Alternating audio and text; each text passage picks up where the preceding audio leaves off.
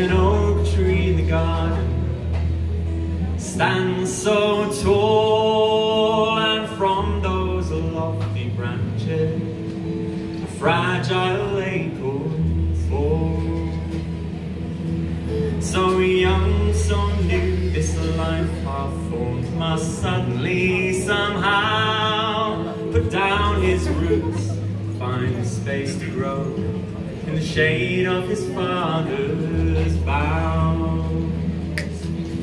And soon that sapling comes into view, arms striving for the sun, and while he's lashed by wind and rain, must choose what he'll become. For though the sky is high and wide and offers endless choices, I'm rooted to the spot I'm in by 100 doubting voices.